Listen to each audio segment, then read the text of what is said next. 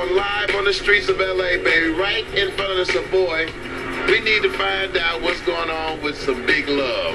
Have you ever dated more than one guy at the same time? Ever had multiple boyfriends? No.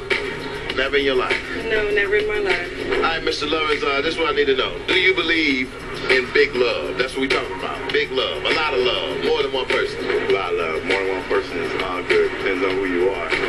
Me, I like one, but I love big love too. Have you ever loved more than one person at the same time?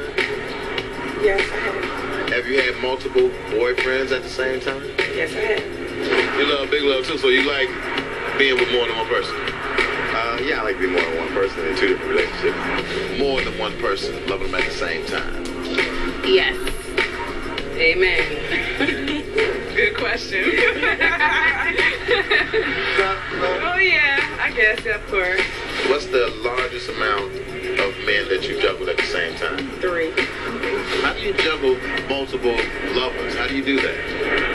When one is acting the fool, you call him next. Do you believe in more than just one person? No, just very monogamous. Very monogamous? Yes. One person at a time. Men are dogs, women are cats. We clean up our mess. Yes, sir.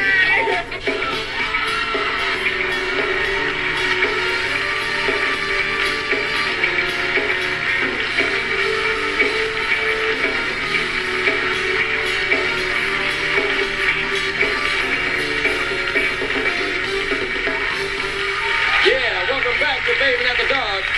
Let's find out what the late night family has to say about big love and swinging.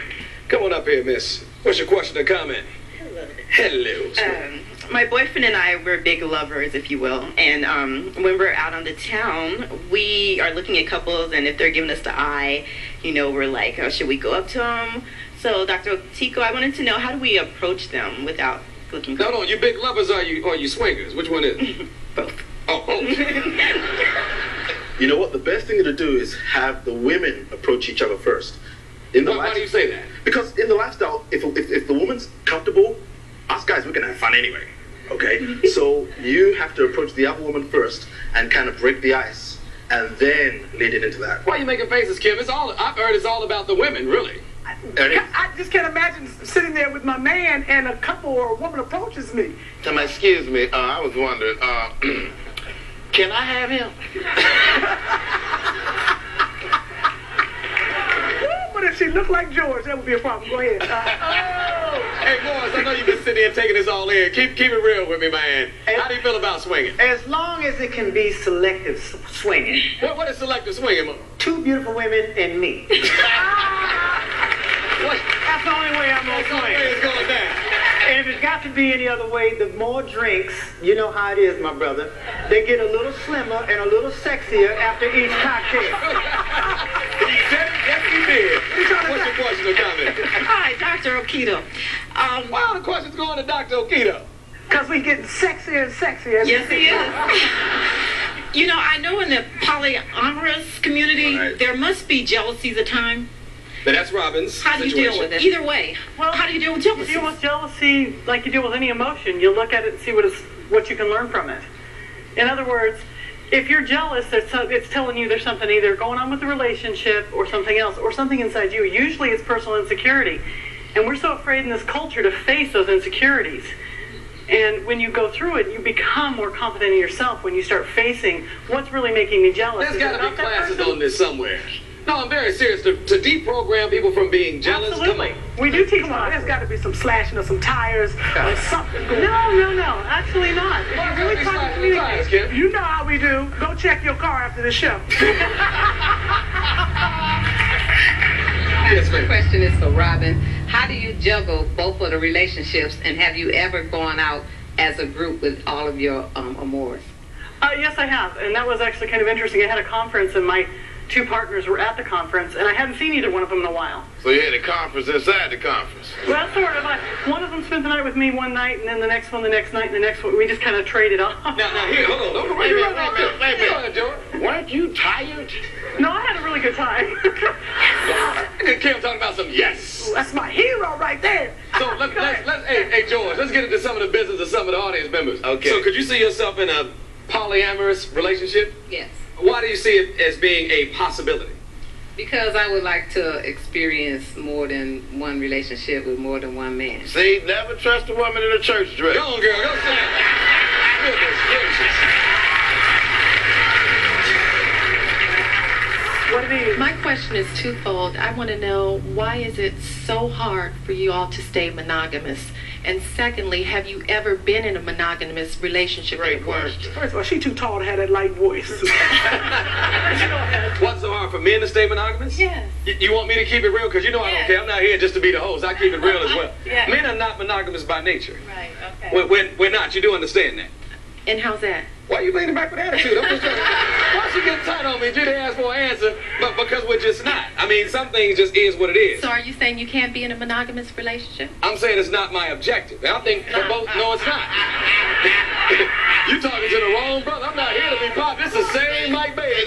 That ain't what you trying to do at all, is it? Right, I mean, yeah. But if we were in Africa, think about it. If we were in Africa, us as black women, we would have one man, and you, Esmeralda, or Conchita, or whatever, you would have to go get the lion. I go take care of the kids, and you have them on Monday, and I say, look here, I'm gonna take them on Wednesday, and we would all be okay with that. Yeah, but you would also have a plate in your lip.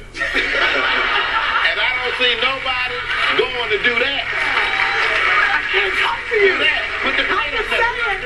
I'm just saying, that's what I don't see nobody putting the plate in their lip. See, Michael. Oh, let me shut it down for you. Here's a question for, well, Morris, I'm going to throw you in the mix, too. Is monogamy and commitment the same thing? Robin? No, absolutely not. Commitment is a committed agreement between one or more people. Commitment can involve 3 people, 4 people. Doesn't matter. It's not the same as monogamy. Didn't y'all just find a way to just be freaks and then justify it? That's a lot of big words. Actually, you know, I don't know. They did. You know, they found a lot of big words and a lot of smooth way to say, you know what, we just gonna be freaky as hell. Well, hey, wait a minute. Everybody is different. Everybody's different in their sexuality. No 2 people want the same thing. So why should relationships be any different? You don't want to drive the same car that I want to drive. Why would we want to have the same kind of relationship? We have one relationship, and we're all supposed Hey, George, to want we it. all have freak potential. Yes, ma'am. My question is to Robin and the doctor. Do you ever see yourself in the future with just one person and fully committed in a marriage relationship after this swinging is over? Oh, like, wait. Hey, what are you implying? You swing for a minute, and swing just leaves you at a certain age. Oh, yeah. It's like you grow out of swinging. Well, I would feel that it would get old sooner or later. Now, hold on, let's entertain this idea. Is monogamy something that gets old quicker or swinging? Okay, have a seat. Thank you very much. Thank you and goodbye. Go on. Get on out of here. I mean, really, I just have to keep it real. Go ahead, Kim. Question, what's the screening process? You know, with all these venereal diseases and AIDS and all this stuff, and we swinging and we're not talking about, what's the safe, just in case I want to come to the mansion for research with Michael? Absolutely. No, you're right. Go to the mansion in January, and in March you can't stop coughing. Yes, sir. Man, I shouldn't have went to that party. Robin Trask, what would you like to say to all that? And it's not a black or white issue. In general, with people who are out there cheating as opposed to being honest, your final word would be what? Just be honest about what you want, what you need, and who you are. People are not really, I don't think men or women are naturally monogamous.